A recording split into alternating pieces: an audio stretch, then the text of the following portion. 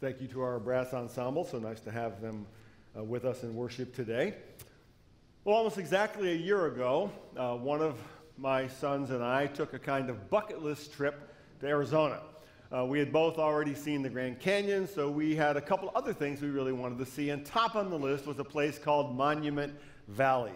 It's this location with some spectacular rock formations near the border of Utah and Arizona. Anybody been to this particular spot? Oh, a lot of you have been, so you know what I'm talking about. You might better recognize this view, which is the road heading into Monument Valley called Route 163, I think coming in from the north. And by the way, those rock formations in the distance are 12 miles away from the place the picture is taken. Just a spectacular place in our country. Well, my son and I went to that spot, and because actually this is the road that was made famous. I meant to say this by the movie Forrest Gump, because that's where Forrest stopped running, if you've seen that movie. So that's where people recognize it from. So naturally, my son and I wanted to go to that place to get a picture from that spot. So we did, and it was fun to see, and went back to our hotel. Well, later that night after dinner, when it was dark, we decided to go back out to that spot, drive the 12 miles back out there, just to see what the sky looked like at night. We were lucky to have a really clear night. And so my son pointed his camera at the sky, and he took this picture, which is the Milky Way, taken with his own camera. So we were so overwhelmed by this sight, how beautiful it was. We laid down, we laid down on our backs in the middle of that road, right there, for like a half an hour. It was cold, but there were no cars in the middle of the night, and you could see like 12 miles each direction. So if you saw lights pop up, you'd get off the road. But we watched that because it was just so amazing. And we just let ourselves be overwhelmed with the beauty and the vastness of the night sky. Now, I would guess that most of you have had a moment like that. You see Niagara Falls for the first time, or you see the Grand Canyon, or you see the Milky Way. And I think most of us have two sort of simultaneous reactions at that moment. On the one hand, we feel very small in the face of a specter like that. Yet at the same time, we sense the presence of something or someone so overwhelming, so big, so full of what we can only call glory that we can hardly help but respond with awe and wonder. And that's where we begin today. We're in a series called Songs of the Soul from the book of Psalms. And we've looked at so far Psalm 1, which was a psalm of blessing, Psalm 8, which was a psalm of wonder, Psalm 42, a song of lament or sadness, and then last week, Psalm 10, a song of justice, and today we look at Psalm 24, which we're calling a song of glory. Now, just by way of introduction, Psalm 24 is the third in a trilogy of what are called messianic psalms. Psalm 22 shows us that the Messiah is one who will suffer. It's the one that Jesus quoted from the cross when he said, my God, why have you forsaken me?" Psalm 23 tells us that the Messiah will be like our shepherd. Begins with the famous words, "The Lord is my shepherd." And Psalm 24 tells us that the Messiah is the King of glory. Now, this psalm had a specific occasion. It was written to be sung as the Ark of the Covenant, I'll say more about that in just a minute, was being carried through the gates of Jerusalem toward the sanctuary of the tabernacle, or would eventually be the great temple in Jerusalem. Now, the backstory here is that the Ark of the Covenant was the most holy possession that Israel had. It symbolized the very presence and power of Yahweh, Jehovah God. And God had given very specific instructions about how the Ark of the Covenant was to be handled and how it was to be moved, because it represented everything about God's holiness. For example, it was never to be touched by human hands. Rather, it was carried on poles that were slipped through golden rings at each corner of the ark. And it was carried specifically by a group of men called the Levites, who had been trained specifically for this holy purpose. Now, if we go back to 2 Samuel chapter 6, King David needs to go rescue the ark from the Philistines because they've captured it. So he gets it back, and he puts it on an ox cart to carry it back to Jerusalem. And then when one of the oxen stumble, a man named Uzzah reaches out his hand to steady the ark. and to keep it from falling, but he touches it with his hand, and immediately he is struck dead on the spot. I'm going to come back to that story in just a minute. But beyond the immediate purpose of this psalm, it also has a prophetic nature to it. In that it points to the coming of the Messiah, and for us as Christians, it points to the coming of Jesus. So that is the backdrop. Let me read our way through Psalm 24. I'll make a few comments along the way, and then we'll break it down and look at what God teaches us today. Psalm 24 says, a psalm of David. The earth is the Lord's. I'm going to stop there and point out that whenever you see in the Old Testament the word Lord written in all caps, it means something specific. It means that's the Hebrew word Yahweh, or what we would say Jehovah. It's the personal name of God. There were other words that the psalm writer could have used for God here, but he uses a specific name for God, Yahweh, and he uses it throughout the psalm. So every time you see the word Lord, it's going to be capitalized. That's what it means. The earth is the Lord's, and the fullness thereof, the world and those who dwell therein. For he has founded it upon the seas and established it upon the rivers. Who shall ascend the hill of the Lord? And who shall stand in his holy place? He who has clean hands and a pure heart, who does not lift up his soul to what is false, and does not swear deceitfully. He will receive blessing from the Lord and righteousness from the God of his salvation. Such is the generation of those who seek him, who seek the face of the God of Jacob, Selah. Now, the meaning of this little word Selah is somewhat mysterious. Most scholars think it points to a kind of musical rest, sort of a time to reflect on what was just being said or sung. Verse 7, lift up your heads, O gates, and be lifted up, O ancient doors, that the King of glory may come in. Now, this is a call and response, kind of like what we did today in our responsive reading. The leader says one line, oh, lift up your heads, O gates, and then the people sing the other line, and be lifted up, O ancient doors, that the King of glory may come in. And it goes like this for the rest of the psalm. Verse 8, who is this King of glory? The Lord strong and mighty, the Lord mighty in battle. Lift up your heads, O gates, and lift them up, O ancient doors, that the King of glory may come in. Who is this King of glory? The Lord of hosts. He is the King of glory. Selah. Now, this psalm addresses three questions. First, who is the King of glory? Second, who can approach the King of glory? And third, how or when will the King of glory come? Now, first, who is the King of glory? When one of our boys, not the same one that went with me to Arizona, but another one, was very, very young, he developed a fascination for whales. I think it all began with the movie Free Willy. Remember see that movie years ago? Well, he watched all of them. I think there were like three or four of them. But he came to love whales. He loved Willie. He loved killer whales especially. Orcas were his favorite. And by the time he was 4 or 5 years old, he would read little books on whales, and he got to know, he could tell you the characteristics of dozens of kinds of whales. You know, killer whales and right whales and sperm whales and blue whales and beluga whales and narwhals and all kinds of whales. He just loved whales, but killer whales were his favorite. He had a whole tub of little plastic killer whales then that he would take into the bathtub and play. This was his favorite little, we still have this in our attic. This was his favorite killer whale. Well, we were taking a family vacation one time to visit my brother and his family in Ohio, and at that time there was a SeaWorld in Cleveland. I don't think it exists anymore.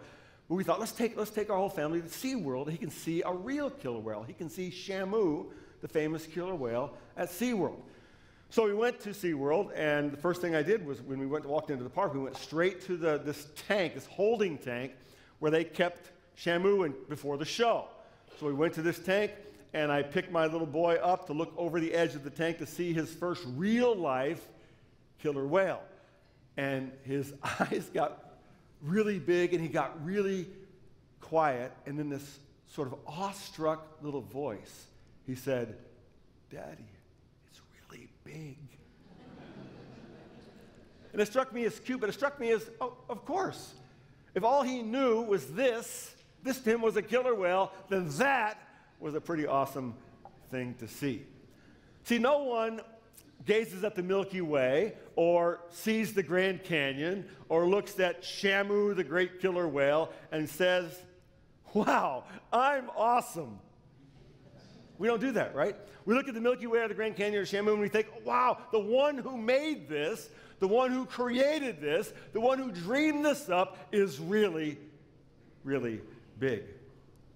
The word glory in the Old Testament comes from the Hebrew word kabod, which carries the fundamental meaning of weight or heaviness or splendor, magnificence, that which is overwhelming. And this song starts with two things about the King of Glory. First, the King of Glory is the Creator. This is the Creator. Psalm 24 begins with, "The earth is the Lord's, and the fullness thereof, the world and those who dwell therein. For he has founded it upon the seas and established it upon the rivers." The earth is the Lord's. Now, most of us here today hear that sentence, and we kind of nod our heads. Well, yeah, sure. I get it. We believe he created everything. Okay. But there's something interesting here. It has to do with that word for Lord that I explained earlier, the all-caps Lord, which means Yahweh, the personal name of God. He gave to Moses, "I am that I am." This is significant. See, in the ancient world, each people group and each cultural group had their own god or gods, small g. That's how the world was. The Canaanites had Baal, the god of fertility. The Philistines had Dagon, who had the body of a fish and with human head and hands. The Moabites had Chemosh, the fearsome god to whom they may have offered child sacrifices. So there are all kinds of gods in the ancient world. So when David says the earth is not the generic word for God, but the specific personal name of Yahweh, Jehovah, the God of the Israelites, and the fullness thereof, the world and all those who dwell therein, he's making a specific and definitive statement. He's saying everything, the earth, and all who live on the earth belong not to Baal, not to Dagon, not to Chemosh, or any other gods of the ancient world. They belong to one specific God who has a name. His name is Yahweh. Why? Because Yahweh, the eternally existent one, the glorious one, has created all there is. So who is the King of Glory? His name is Yahweh. And everything, the earth and every person who lives on the face of the earth belongs to him. That's the first thing David says, right in the first line. Secondly, this psalm addresses the question, who can approach the King of Glory? Who can approach the King of Glory? Way back when I was in college, one summer, my dad helped me get a job with a guy who was an electrical contractor who went to our church. And the job he got me was technically called an electrician's apprentice, but it's really just a gopher. I just helped get tools and stuff because I knew nothing about electricity. But one of the first days I was on this job, this experienced electrician I was helping out was up on a ladder leaning against the outside of a building. And he was working on some wiring on the side of the building, and he hollered down for me to go get a tool out of his truck. So I went to get the tool, and as I had my back turned to him, I heard a popping sound and then kind of a yelp of pain. I stopped and turned around, and he had fallen off the ladder. He was lying on the ground, and his face, he had blood coming out of his mouth. So I ran back to him, and what had happened was he had grabbed hold of a wire that was live, and the shock of the electricity knocked him off the ladder and caused him to almost bite all the way through his tongue. Now, he sort of wrote it off and said, well, that's what I get for having the blood. That's what I get for working too fast, he said.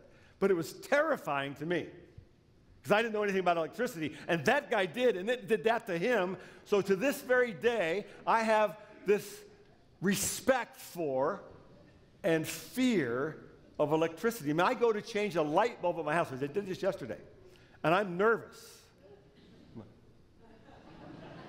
I turn off all the switches, go down to the basement, shut off all the breakers. You laugh, but have you seen what it can do? It's powerful stuff.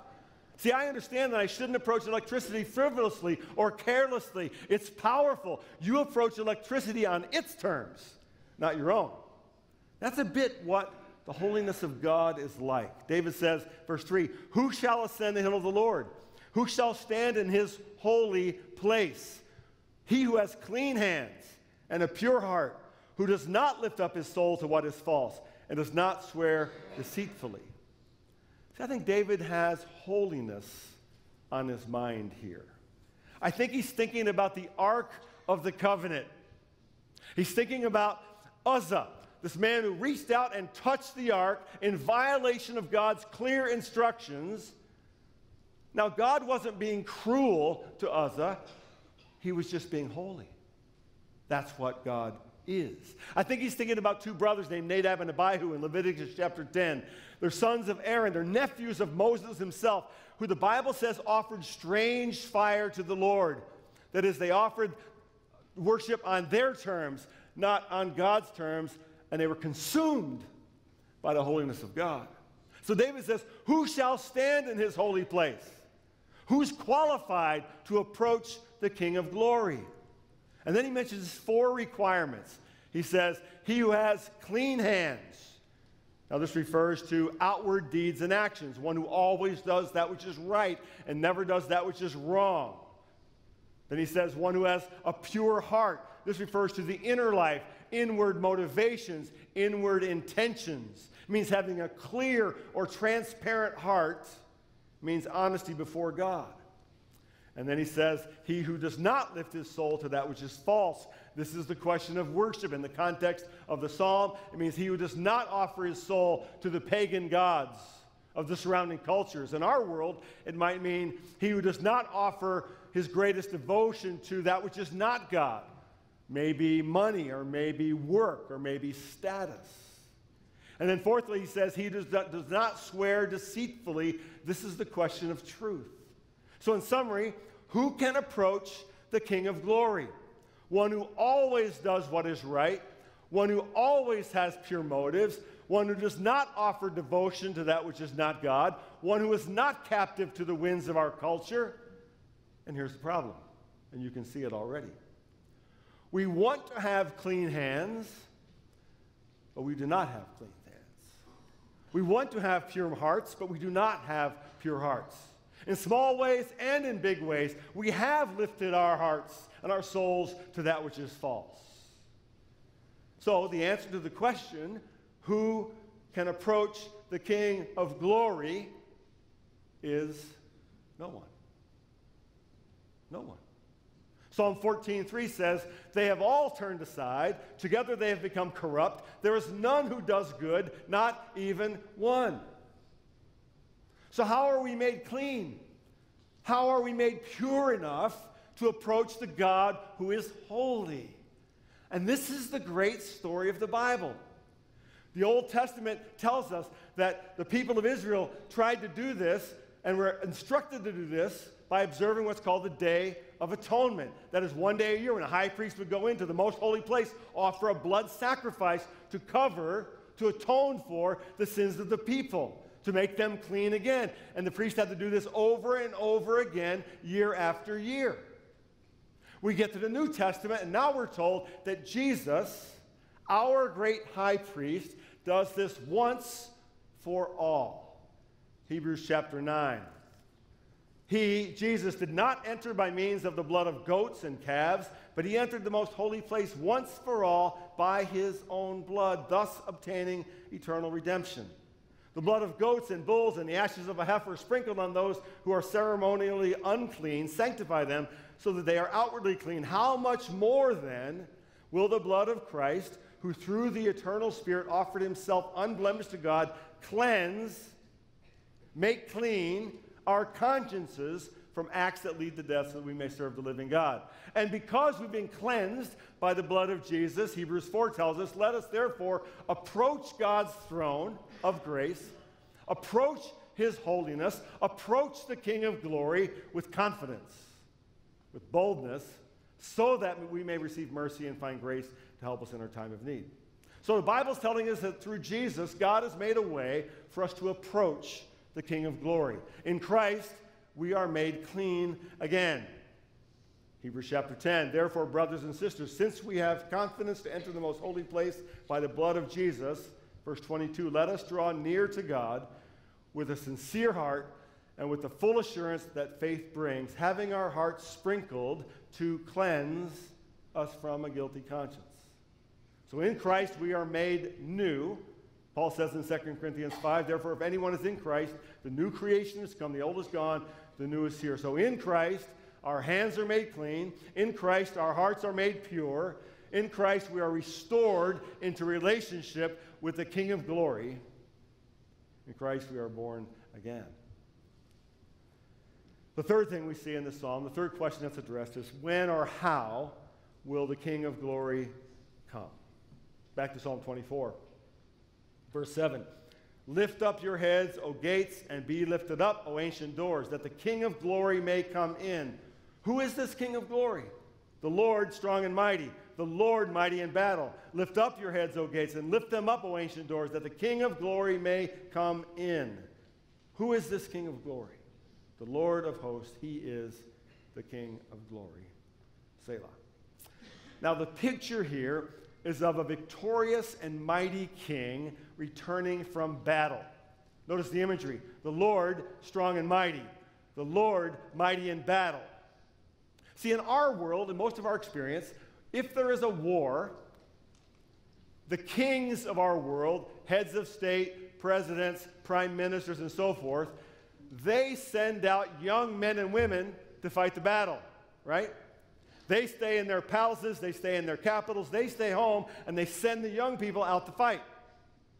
Not so in the ancient world. In the ancient world, the king led the troops in the battle. The king was the warrior out in the front lines. The king is the one who rode in front. So here the King of glory has won a great battle. He's defeated the enemy and is returning, preparing, and approaching the city. So the song was written calling the people to be prepared to receive their king with joy and celebration and devotion. Now what's this all about? As I said before, this is a messianic psalm. It's looking toward the day. It's written for a specific purpose, the coming of the ark into the city. But it's looking toward the day when the Messiah, the promised one, the Savior, would return to the city and be their king, their victorious king. And we believe that this ancient psalm is pointing toward Jesus as the coming King of glory. So the King of glory comes in three ways. How does Jesus come as the King of glory? First, the triumphal entry into Jerusalem. All the Gospels tell us that on what we call Palm Sunday, that we'll celebrate just a few weeks from now, tell us that Jesus rode into Jerusalem on a young donkey to symbolize he was the fulfillment of prophecy. He was coming as king. We're told that people lined the streets and they carried the palm branches, they threw their coats on the ground, and they sang, Hosanna, Hosanna to he who comes in the name of the Lord. They were welcoming their king. But Jesus came as a different kind of king. He came as the king who was going to offer himself as the final sacrifice for the sins of the world. Secondly, he will come as King of glory at the end of all things, at what we call the second coming. Listen to these words from Revelation chapter 19. The Apostle John writes, I saw heaven standing open, and there before me was a white horse, whose rider is called Faithful and True. With justice he judges and wages war. His eyes are like blazing fire, and on his head are many crowns. He has a name written on them that no one knows but he himself. He is dressed in a robe dipped in blood, and his name is the Word of God. The armies of heaven were following him, riding on white horses and dressed in fine linen, white and clean. Coming out of his mouth is a sharp sword with which to strike down the nations. He will rule them with an iron scepter. He treads the winepress of the fury of the wrath of God Almighty. On his robe and on his thigh he has this name written, King of Kings and Lord of Lords.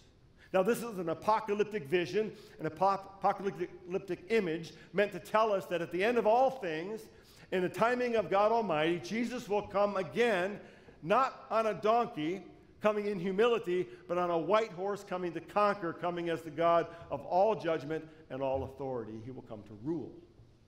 It's the promise of Scripture. Thirdly, the King of glory, Jesus, comes to us. Comes to our hearts. In Revelation chapter 3, Jesus says, Behold, I stand at the door and knock. If anyone hears my voice and opens the door, I will come into him and eat with him and he with me. So, let's try to put all this together. Who is the King of glory? The King of glory is God. And he has a name, Yahweh, Jehovah, creator of all things, the God of all glory. And as Christians, we believe Jesus is God in the flesh, God incarnate, God who is with us. So Jesus is the King of glory. Who can approach the King of glory? Who can approach the one who is holy? Who can approach with clean hands and a pure heart? No one. No one. But the good news is, even though we cannot approach him because we are not holy, he has come to us. When and how will the King of glory come? He rode into Jerusalem 2,000 years ago on a donkey to offer himself as the king who suffers. He will come again as the King of kings to judge and rule at the end of all things. And he comes to us today by his Spirit to knock on the doors of our hearts. Now, two things here. We need to get very clear. Jesus is the King of glory. King is not a word with which we are very familiar in our culture. King is not a word with which we are terribly comfortable as a culture.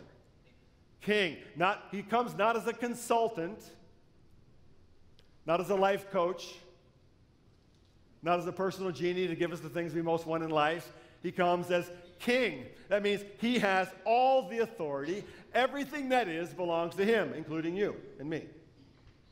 Our hearts, our lives, our decisions, our families, everything. He's king. We have to get that clear. Secondly, our hearts have doors, or gates, as it were. He's the King of glory, but he doesn't come barging in. He doesn't just come and take by force what is his. He knocks. To me, that's pretty amazing. I think if I were King of glory, I'd just take what was mine. He doesn't. He knocks. And the doorknobs are on our side of the door. He knocks, we must open. And when we open the door, he has the authority to make clean again. He can make pure again. And then, as a response, we surrender to him as king. We worship him as king. We serve him as king. I don't know about you, but at our house, we keep our front door locked. Almost all the time, we keep our front door locked. We may have to leave other stuff open, but we keep the front door locked. And we have a little note that we've taped to the little window there that says, "No solicitors, please." Right? Do you have one of those? You know, in other words, we don't want someone, just don't knock on our door. Don't come. Don't sell us something, don't come. The exception is the kids who come selling their cookies and stuff, but we'll do that. But no solicitors. You know, I was thinking about that. We kind of do that with our hearts. Right? We lock them from the inside. We want to stay in control. And we post a little sign, no soliciting, please. In other words, this is mine. Everything on this side is mine. You can have everything out there, but on this side, it's all mine. This ancient psalm tells us that the King of glory is holy, and no one can approach him.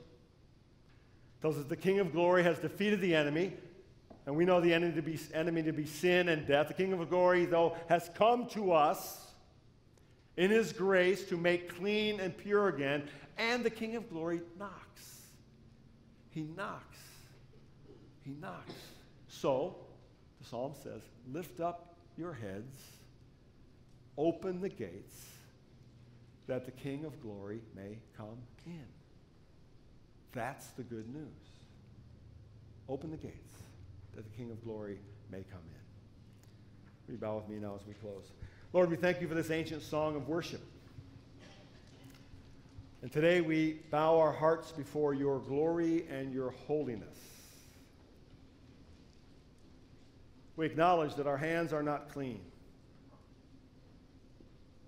Our hearts are not pure. We're not clean enough and pure enough to approach you on our own terms. And so, we throw open the gates of our hearts and we invite you to make us clean again. May we receive you as King. our only King, and may we serve you. In Jesus' name we pray.